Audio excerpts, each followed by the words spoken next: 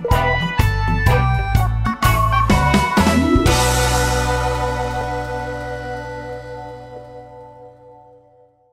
and welcome back to Matthew's Travels and Tips. Now we haven't released a video in a little while, but that is mainly because of the travel restrictions that we've had during the pandemic. That there weren't really much changes to the passport process.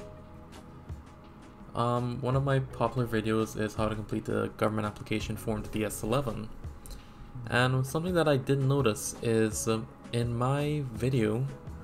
It was one of my earlier videos. The recording's pretty bad, but I do see that it is an important video for people that people would like to watch. So I am gonna remake this video, and I'm just simply gonna show you how to complete the government application form, the DS-11.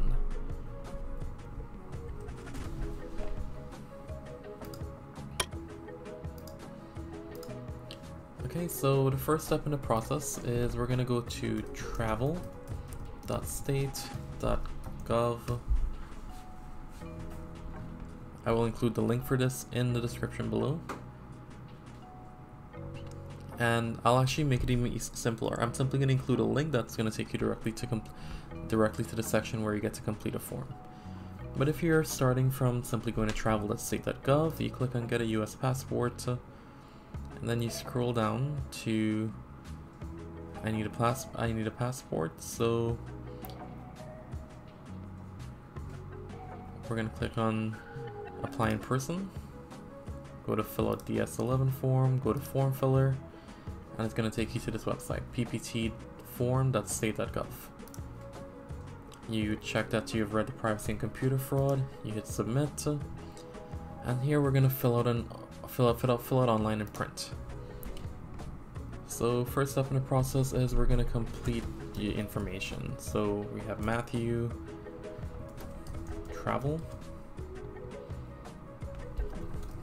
tips, and let's go to where somebody's going to enter some information here, just for filling out the form's sake.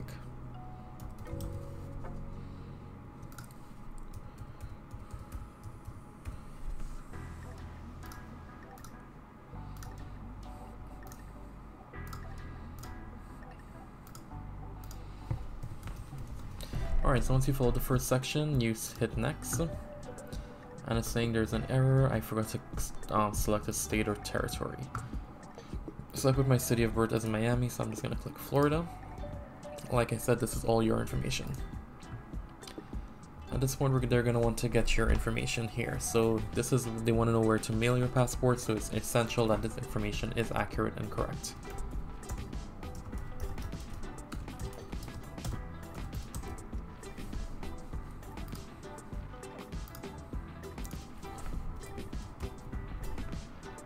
Now, there are cases where people have their address mailed to a PO box, or they have a situated drop box because they have issues with getting their mail.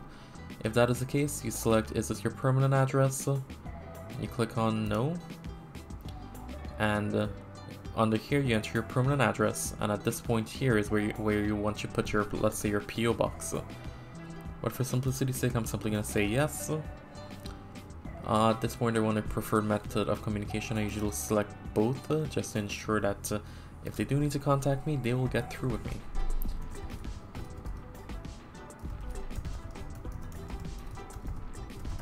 So here I'll enter my email address.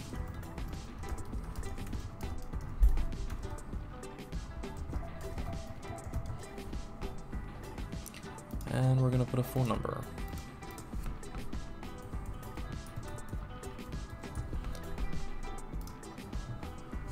At this point, they want to know your travel plans. If you don't have any travel plans, you leave it blank. If you do have travel plans, be sure to enter that information, because if you're in a situation where you need to get your passport completed, let's say in a few weeks, the Department of State will know that, okay, at least there is some sort of urgency in this process. But for simplicity's sake, once again, I'm going to leave this blank. Your emergency contact, this is important because let's say you travel and there is an emergency. Once they have your passport scanned at the embassy, they will have emergency contact for them to contact back in the US to make any necessary arrangements or relay any information to them. So we're just going to put this here, just some simple random information.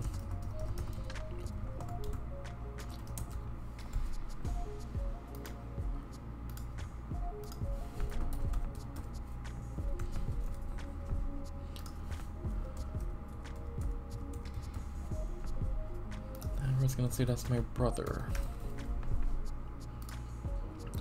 And we're filling out the form, the DS-11. So in certain cases, they're gonna ask, you're gonna have to fill this information out. So if you've never had a passport book card or either before, yes, you're gonna be a DS-11.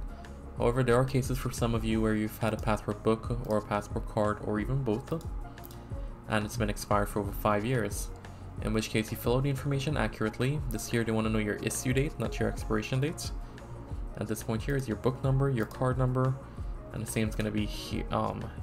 The same information is going to be entered here.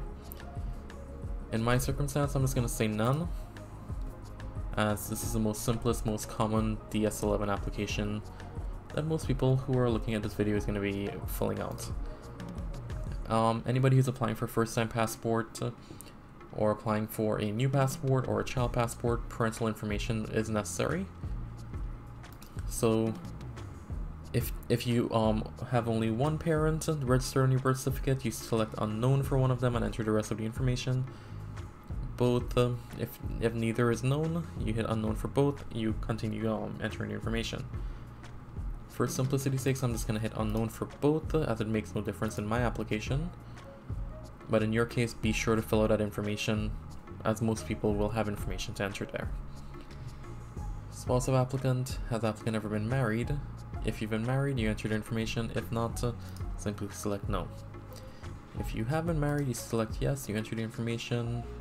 The place of birth of your spouse, whether or not he or she is a US citizen, the date of the most recent marriage, and they would also like to know if you've been widowed or divorced in the past. I'm going to select no for the purpose of this video, and we're going to hit next. At this point, I don't know, are you known by any other names?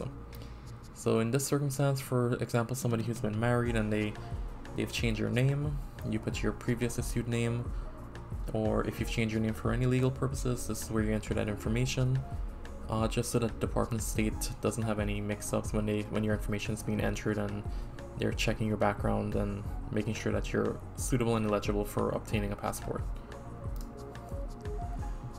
After you hit next, this is your personal application review. This is where you review the information that is going to go in the application, and be sure that every information that you enter is correct and accurate, because this is what's going to be entered on your application, and if it is approved, it's going to be in your passport book.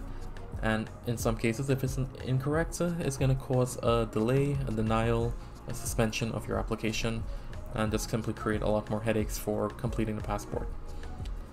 So once you've confirmed that all the information is correct, you simply hit next, and this is where they want to know what you're applying for. So you have the passport book, the passport card, or passport book and card. I always recommend getting both. The card is only $30 more. It's a form of ID, proof of citizenship, very important document, can come in handy in many circumstances. If you're simply driving into Canada, you can use it. Driving into Mexico, you can use it. Going on a cruise, you can use your card instead of taking your book with you. So I always recommend getting the book and the card. And then you still want to know how fast you want to get it. So currently with the routine service, it's taking about 12 to 18 weeks, which is quite a long time. This is due to the pandemic and the restrictions that they imposed on these agencies when it just started last year. So I recommend selecting the expedited service. It's $60. It'll get it done in 4 to 6 weeks, which is still quite a long time, but it's better than waiting up to 18 weeks and just having that little bit of uncertainty for when you're going to get your passport. So it is important that you expedite, in my opinion. And I do understand some people can't afford the $60, which is okay. It's like routine service, it's no additional cost. Just plan ahead, ensure that you give yourself sufficient time for when you do plan on traveling, so that you give yourself enough time to get the passport in hand. And the next point is standard delivery, or 1 to 2 day delivery. Standard delivery is where they just simply ship it priority mail, gets to you in like 3 to 5 days. or you can use 1 to 2 day delivery, which is also shipped using USPS, and you get it in 1 to 2 days after its process. Currently, based on a 4 to 6 week time frame, it's not necessary to pay that $17.56, as nothing is guaranteed, nothing is certain, and you know, you may be paying $17.56 to get the passport 2 days after the 18 weeks, which is not, doesn't make sense in my opinion. So simply stick to standard delivery. However, if you want to make sure you get it as soon as possible, feel free to select that option. There is no speeding up the delivery of the passport card. That card is issued after the book. The book is the most useful of the two. It does more things, it holds priority. So they will issue the book and you'll get the card about a month and a half after you get the book. So keep that in mind. You're not going to get both books, the book and card, on the same day. In very rare cases you may, however it's not guaranteed. And this option here, file search. So the file search is if you don't have your birth certificate or naturalization certificate and you've had a passport before, they can do a file search where they do a simple search in their records for previous information to issue the passport. Now it's $150 plus a $35 fee for the agency. It's a lot of money. Make sure and try and get that birth certificate, that naturalization certificate. Make sure you have these documents safe so that when you need it for your passport, you have it. In cases where you don't have your birth certificate, you can probably get one issued by the courthouse for much less money. And in some cases you can get it in the same day, depending on the county and the state that you live in. So that's the last resort, last circumstance. If you do need the file search, select it. It's a lot of money, but try and find a different option if it's possible. So at this point, they say total payable to the Department of State, total of $235. So this through $235 is the cost of your passport book, your passport card, and your accept an agent fee. So the $200 is for the book and the card, and $35 is what you pay to the acceptance agents.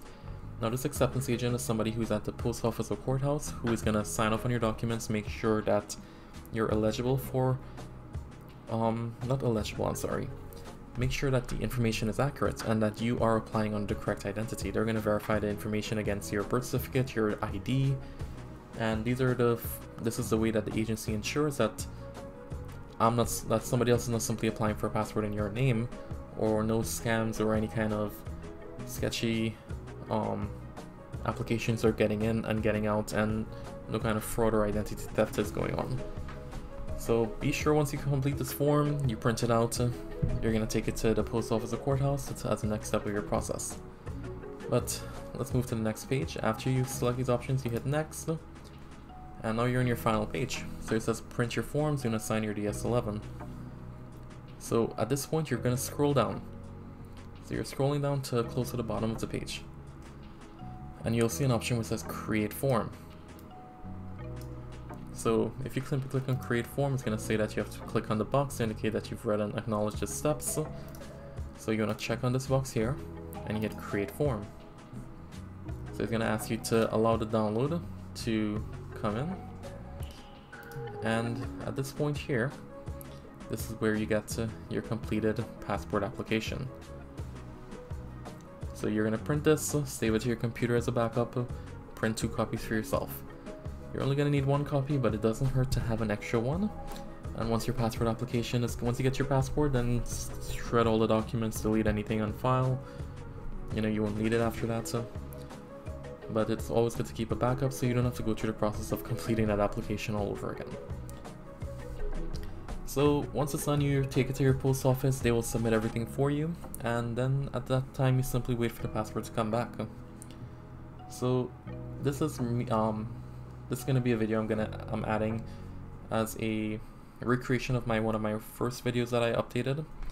So the audio should be more clearer. I'm covering a few more things in this video, but thank you for watching. I hope that it helped you get everything completed, and if you have any questions or regarding this, feel free to write in the comments. We do our best to respond to all our comments as soon as possible, and thank you for watching. You guys have a good day.